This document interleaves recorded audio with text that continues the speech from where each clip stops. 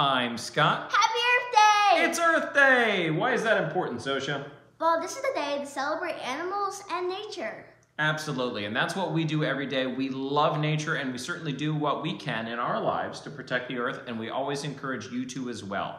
But without further ado, Zosia, why don't you tell us what we're doing here? We're doing something a little different this time. So we're doing a different type of video format, which is basically like what we do in a week. So if you guys enjoy that, please tell us, and videos coming out soon all about that. Exactly, so we're basically going to sum up. So in this video, we worked on the freshwater, we worked on the saltwater, we worked on the frogs, we cleaned your snake tank, didn't we? Yeah, all that stuff. So watch, enjoy, leave us a comment, and we'll see you next time. See you guys next time. So right here, what fish do we have? These are some glow light tetras. Ooh, they just skinned. Yeah, and these guys should make a really nice contrast to the cardinal tetras we have. Now they've been floating for about 20 minutes, so they should be well temperature acclimated because the temperature was not that far off to begin with. And now what I'm doing is adding small amounts of tank water to the bag water to make sure that they are acclimating to any difference in the hardness of the water. Because that can sometimes trip up the fish a little bit if there's a drastic difference in the hardness of the water. So, but good thing these stores are all local to our area, and they all have similar water to us. Yep, that's exactly right. That's a really good point, Zosia. They're all using the city water from our city, our hometown. So the water sources are relatively stable, and all of these fish have been in the stores for at least a couple weeks. Yeah. So they've gone through a lot of the acclimation process already from where they were bred or brought in. Well, we already talked about the glow light tetras, right? These are some emerald? No, these are more glow light tetras, as well as a special little guy. Do you remember? Our new pleco. That's right. We got another bristlenose pleco, didn't we? And we're hoping that it's a male, so maybe we could have a cool breed with Penny, or a female. Yeah, that'd be cool if that worked out. No guarantees, but that would be cool, right? And then over here, who are these little guys? Here, you can get close and get a close-up of these guys. Emeralds. Yep, now we have the main lights off right now. Embers, just to keep not them. emeralds. Ember tetras. Ember tetras, yep. So right now we're going to be releasing the fish. Time to release the hounds. So we just use these bottles of supplements and stuff up here to hold the bags, because you never want to get the tank water, or excuse me, the store water into your tank. There's 3 guys in here, so you take, after they're acclimated and you've given them a little bit of your tank water in case there's any difference in general hardness, you take them and you pour them into a net. And put them into the tank. And then you take these little rascals and release the hounds. So which guys are these? Those are 3 of the glow light tetras. Ooh, I can't wait to see them with the lights on. And we've got some more over here. And actually, there's glow light tetras all over the map here, actually. Okay. Pretty simple process, but make sure to acclimate your fish. Make sure. Always, always, always acclimate and take the time to do it right. And you're spending your money on it, so make sure you care for it. And there we go, big happy family. Yay, so we will come back when the lights are on. We're gonna let these guys settle in, and then we'll put the lights on a little later, and we'll see how they're doing. Yeah, and the reef looks great too.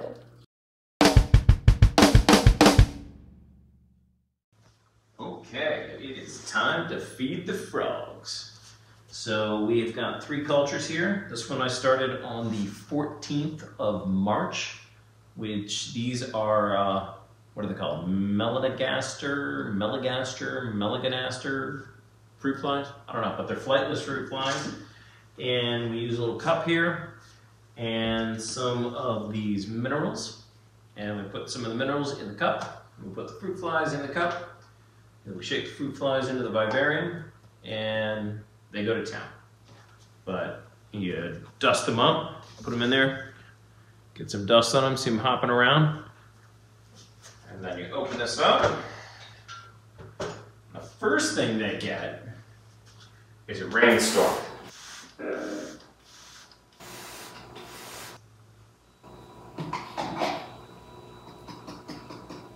Okay, so there's condensation on the glass, so it's kind of hard to see, but the flies are in there, and our little froggies should emerge here any minute and start lapping up the flies.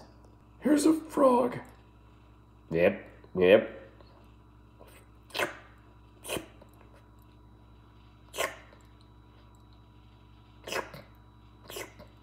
Here's another one. Yeah. Bleep, bleep. so let's take a look. So what we got was the Aquatic Life RO unit. This is not endorsed in any way. I just bought this off of Amazon. They call it the RO Buddy. It's a 4-stage, which means it has DI, which means, oh my gosh, I'm drawing a blank here. Deionization. Wow. Wow. Brain fart. Deionization, which means it's just an extra layer. So why don't you go ahead and open that box up. It's an extra layer of filtration. So it has a sediment pre-filter. It has a carbon filter. It has a RO membrane, which is the membrane that basically the water's pushed through and takes out most of those dissolved things. And then a deionization unit, a special resin that soaks up the last little bit of anything in there. And what comes out the other end is laboratory grade water. Just water. Nothing else in it. Exactly. So this is the unit. Comes boxed like this. Piece of cake. And then you essentially attach a few hoses and you attach it to your sink. Now you do need a threaded fitting. We have a deep sink in our basement here that has a threaded spigot that makes it a little easier. Yep, those are some of the cartridges. And then of course you have a wastewater line where the gooky water with all the yucks that you don't want go down the drain. Okay, so we've got the RO unit all hooked up and it is coming out of our deep sink here. Running through. First it goes through a carbon cartridge. Then it goes through a sediment cartridge. Then it goes through a carbon cartridge. Then it goes through the RO membrane here. And then it runs through the deionization filter, and then you've got a certain amount of wastewater coming out down there, and then the supply line. And we've been testing it today, and we're doing about 5 gallons every 2 hours, which is actually pretty good for this little unit, because this is only a 50-gallon per day unit. So I think we're doing good. So next step is to mix some salt.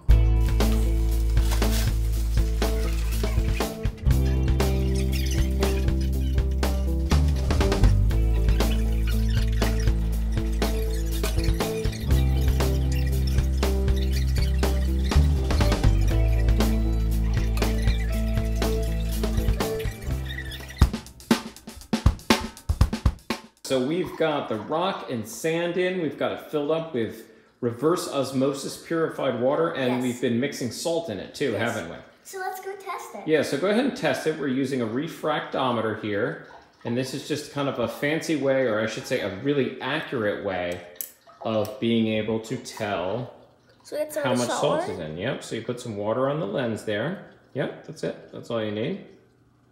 And then you flip that little thing over. Oh my. That's okay, it makes a little splash. And then go over to the light and look in there and you tell me it should be at right about 1.025, which I think is like 35 parts per million. Well, that's perfect, exactly on the dot. Is that where we are? Yes, it is. Rock and roll. So you know what that means. And it means we're ready to add bacteria and ammonia to the tank for the cycle. Great. We're that much closer to getting fish. I'm so excited. So we are super excited. Dual aquarium build coming along beautifully. Freshwater on the left, saltwater on the right, dancing kid up front. And we're gonna keep rolling. Yes, so let's put the ammonia in. Yep, it's a special ammonia supplement that we bought that is actually an alternative to the old way we used to do this. So what we used to do is we used to put fish in the aquarium, and their waste, and primarily the ammonia from their waste, would accumulate. Yep, that's enough. That would accumulate, and it would, it's okay, that's okay, just get it in there. Oh, we got most of it.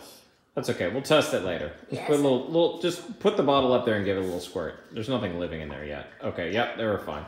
Okay, so what we used to do is we used to put fish in there, and then their waste would accumulate, ammonia would accumulate, and then eventually bacteria would start to grow, the nitrifying bacteria, and break down the waste, and then those levels would come back down, and hopefully your fish would survive. That's cruel, messed up, and the old way of doing it, right? The new way is we put this ammonia supplement in the water, and that actually just brings the ammonia levels up pretty much right away. And then we have some nitrifying bacteria we'll put on in a little bit, and the bacteria go in there and eat the ammonia, and they start to colonize all the surfaces, and they're having a big bacteria party, just doing their thing. And the first group of bacteria take the ammonia and turn it into nitrite. And then the second group of bacteria take the nitrites and they go, and they eat that and turn it into nitrates. And eventually the ammonia and nitrite levels fall down, and you keep adding ammonia and it just kind of goes away because the bacteria is eating it, and you have nitrates accumulating. And that's when you know you're ready for... Time to dump a whole bottle of bacteria into our tank. Exactly, so we're using the Fritzyme 9 product to kind of help boost the bacteria, and then the sand in there is also live sand.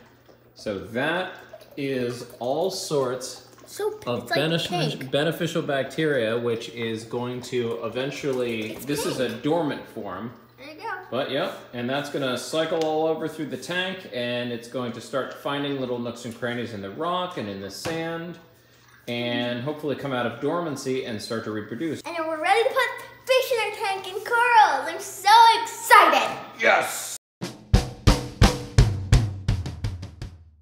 So it looks like we're gonna have to do a little bit of a treatment here in the fresh water. So we have been using both lights and our do-it-yourself CO2, but it turns out the CO2 system had a leak and we weren't getting a lot of actual CO2 in the water. I was noticing the drop checker was just staying blue. It wasn't turning green like it's supposed to. And did some pH and hardness tests, and it turns out that our CO2 was only about like 12 to 15 parts per million, and we were shooting for more like 25 to 30. So with these bright lights, we have started to get some algae. Here, let me turn the camera around. All right, so you can see we started getting a little BBA growing on the roots, or not really the roots, but the root structures of the Java ferns. A little bit here down on the base of the Pogostigmon. So we are going to do a blackout treatment on this. So you can see I've already put an air stone in there to help oxygenate the tank, and it's gonna spend about 4 days in complete and total darkness. I'll turn the light on briefly to be able to feed the fish, but beyond that, we are going to let this chill out, relax, and the plants will be fine, but that'll help us get a leg up on the algae, and I think I've got the CO2 system straightened out too, so stay tuned. Let's see how it goes.